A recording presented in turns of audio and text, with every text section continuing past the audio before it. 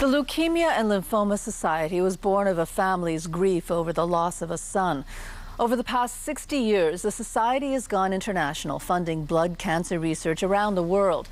Alicia Tallarico is the executive director of the Leukemia and Lymphoma Society here in Montreal, and Jaymie Martinez is a survivor of acute myelogenous leukemia. And welcome to you both. Thank you. So first off, blood diseases are far more common than we like to think, isn't it? They are. Sometimes what happens is that people think that leukemia is the only type of blood cancer, but because there's also lymphoma, myeloma, there's a lot of cancers, actually it's more prevalent than people think.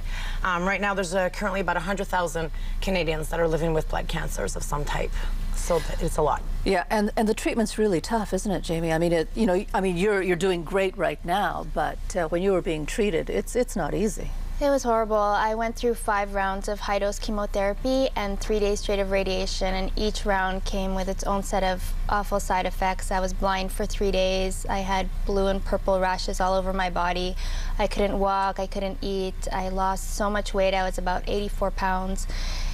And just every day was blood tests, MRIs, CT scans, and it's just horrible to be so young and not know whether or not you're going to live or not. Yeah, because you were 23 years old. I was 23 years old. Is there anything, do we know anything about the causes, the prevention, anything about? Not really. There really isn't any clear-cut trigger to why people get any type of blood cancer. There's some theories, chemicals, or people that have been exposed to radiation or chemotherapy. But for example, in James' case, that didn't happen. And in a lot of cases, people just get it, and we don't know why. We have children that have it, adults are basically these a lot of types kids cancers. affected by this. Yeah, they just don't discriminate. Anyone can get it. How did you find out that you were sick?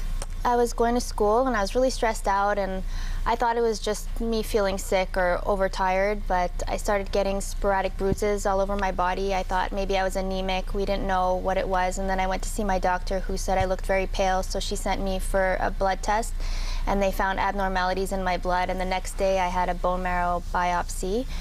And after that, it was just blood transfusions and treatments, and it took about 2 months to find out that it was actually leukemia. Now, you've been clear for over 5 years now, Yes. right? So, which is fantastic. Amazing. But has the prognosis gotten better over the years? It must be, with the research and the funding. Definitely, it's definitely been better since the 1960s. I've seen either double or triple the survival rates depending on the type of leukemia or lymphoma that we're talking about. In particular, Hodgkin's lymphoma, the survival rates are very high. They're over 90%. Same thing with ALL, which is a type of leukemia.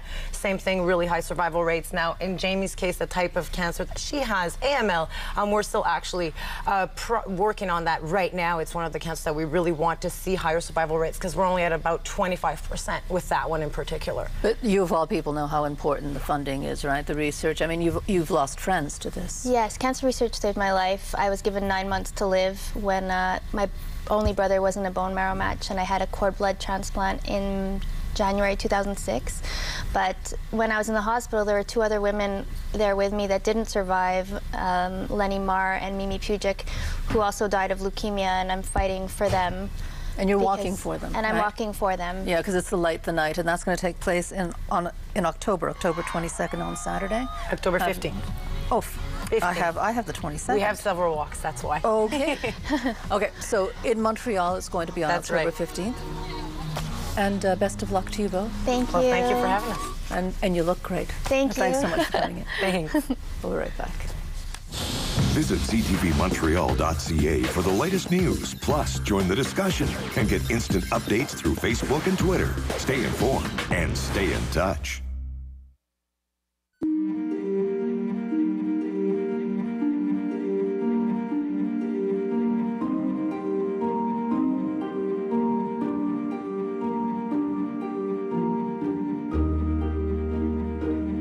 Health-promoting extracts, if they could get them on their own, they would. Lutein from marigold, fiber from wheat and barley, and myrtle with all the protein they love. Natural defense, protection for life.